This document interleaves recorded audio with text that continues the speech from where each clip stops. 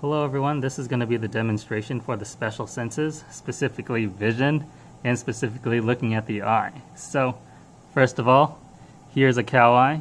This is not a human eye, just to be clear, so not exactly how it's going to look like for a human, but this is going to be a mammalian eye still, nonetheless.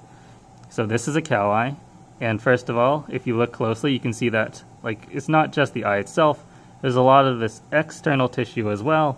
This is called extraocular fat. So when you consider the eye, when you're looking at someone's eye, you don't think about it being surrounded by all this fat, in the orbital socket, but it is going to be surrounded by quite a lot of tissue to help with supporting it and cushioning it in place while in the skull.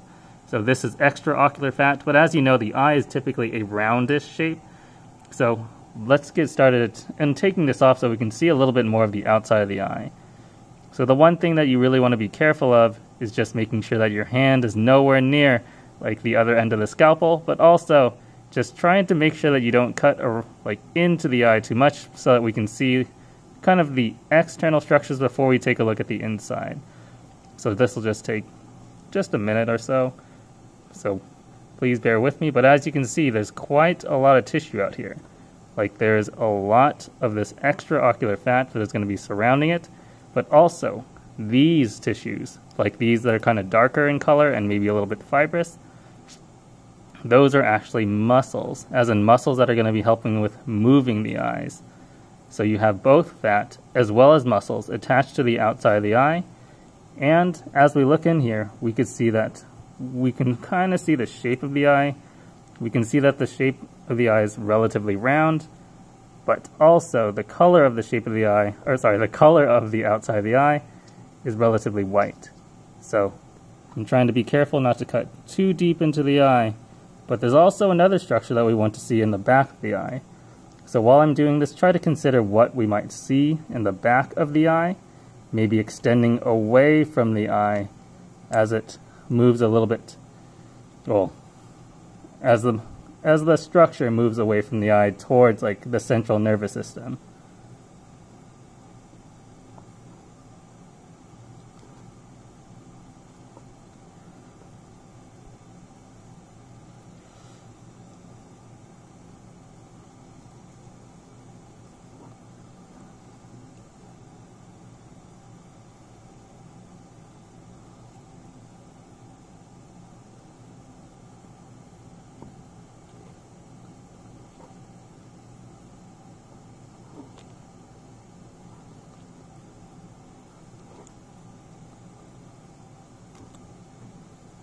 So as I'm taking all this off, you can see how much there is actually surrounding the eye.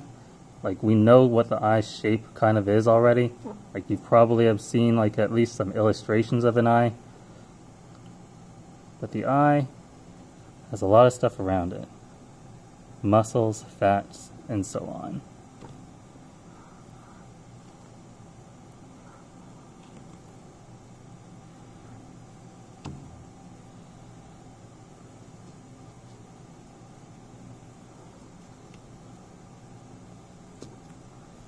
There we go.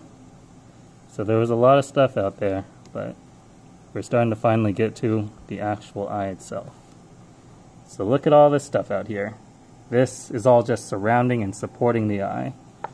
But here you can start to see kind of the structures that are actually around the eye, these muscles that are attached to it. But if we cut even these off,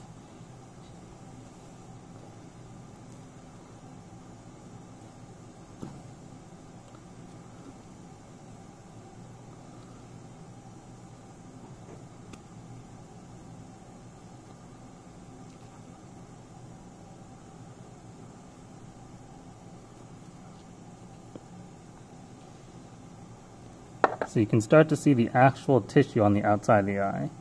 Although not completely white here, this would be the outer fibrous tissue of the eye. This would be the sclera, this is the protective layer. This is going to be all throughout the majority of the eye, all around it, except for the very front. So here, this would be called the cornea.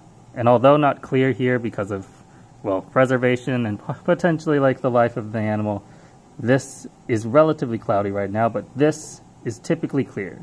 When you look at someone's front of the eye, you usually see a clear structure because that's important to allow light to enter the eye. So you can see a clear structure, but the rest of it, that would be the sclera. Now on the back of the eye, there's actually one more structure that you can look for. That structure that I was talking about earlier that extends away from the eye. You can see part of it at the very least. Like, you won't see the whole thing, but at the very least you'll see the part that's connected to the eye.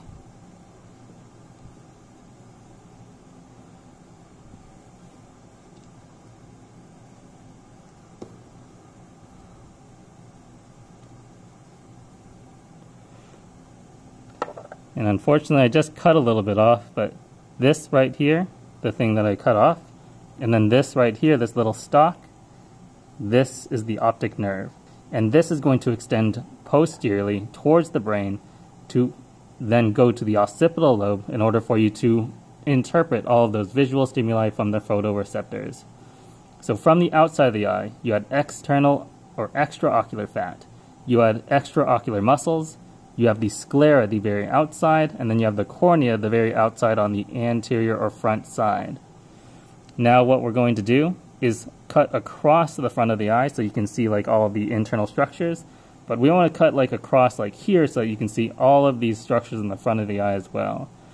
But something to keep in mind is that there are fluids inside of this eye.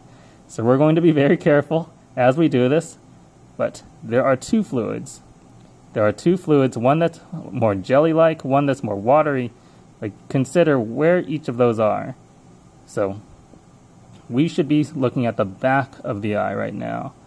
So these are more, or what we're going to be doing is opening up the posterior chamber, or the vitreous chamber rather. And as we cut all along the outside of the eye,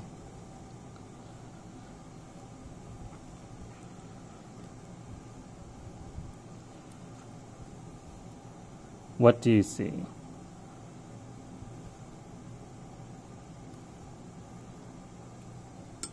So, if you look in here, this jelly-like fluid, this is the vitreous humor. So this vitreous humor, this is the really thick stuff, the jelly-like stuff, and you can see that it's all throughout, like the inside of the eye, extending to where you get to the lens. So all of this is the vitreous humor inside of the vitreous chamber. Now what we're going to do is kind of scoop this out a little bit so that we can see everything that's underneath it. But remember that typically you would not, or you would have this in your eye helping to give your eye shape, but also this is going to be helping with maintaining the shape of the eye, or sorry, maintaining the shape of the eye, but also supporting the eye as well. Now all throughout the posterior side of the eye, you can see that you have this light colored layer. So we saw the outside, which was the sclera. The deepest layer, this would be the retina. So the retina is this thin, deep layer of the eye. But if you lift this up, you can see one more layer that's in between the sclera and the retina. This kind of like, well, in this case, shiny, but also you can see these dark portions as well.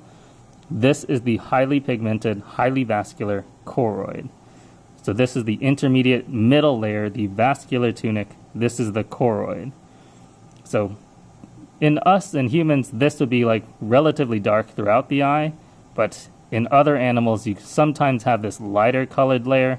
This structure we don't necessarily need to know, but this is the tapetum lucidum. This is what gives some animals like reflection, or like a very bright reflection when you like shine a light into their eye.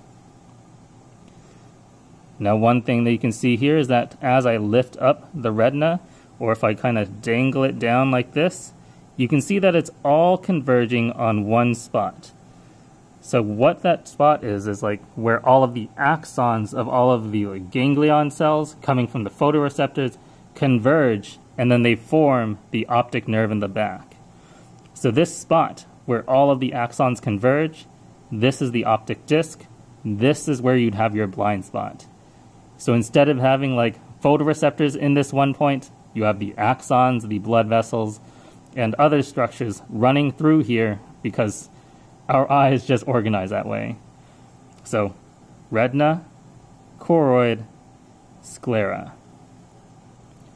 Now, similar to how we had like the cornea in the front of the eye, when you look at the front of the eye, the choroid has some like specific structures as well. But once again, we kind of have to take out this jelly-like fluid, the vitreous humor.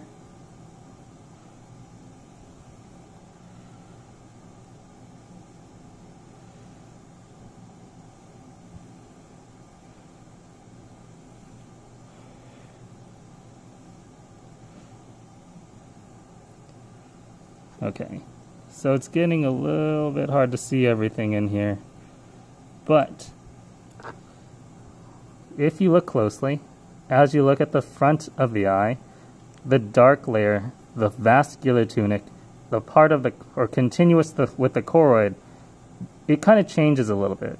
So if you look in here really closely, you can see that you have these little lines. You have these lines that go like outward and inward like this, all throughout, radiating in a circle, radiating out in a circle. That kind of thickened region of the choroid, this is called the ciliary body. So the ciliary body is a circular muscle that is going to be able to contract as well as dilate in order to change the shape of this structure, which is the lens. So once again, typically this would be like a transparent structure similar to the choroid, but this structure, this is the lens. So surrounding the lens, you have the ciliary body, which is going to allow to change the shape of the lens so you can focus light, so you can get a fine focused image. So lens, ciliary body, and you can see it here with all of those lines.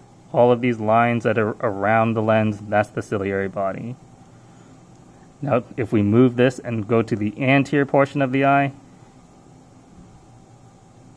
you can start to see some additional structures. So this right here, the hole, this is the pupil. And the pupil is going to be formed by this thin, like once again, a circular muscle. This is the iris. So the iris, typically the colored portion of the eye, like this very thin portion right here, this is going to be surrounding the pupil, forming the pupil, as well as changing the size of the pupil, as in like a bigger or smaller pupil, a constricted or a dilated pupil. Depending on the size of the iris, it is going to allow for more or less light to enter the eye, as in like if you have less light, if you're in a dark room, or if you're in a bright room, or you're outside in the sun, you would have a bigger or smaller pupil to accommodate that. So those are the major structures, but one more thing is that like in anterior to the lens, like this space, you didn't have like that jelly-like fluid. Instead, you had the aqueous humor inside of the anterior chamber. So anterior chamber and aqueous humor, vitreous chamber and vitreous humor, iris, pupil, ciliary body, lens, sclera, choroid, retina with optic disc. Alright, so those are the structures of the eye. Make sure that you continue studying. Let me know if you have any questions, and good luck. I'll see you all next time.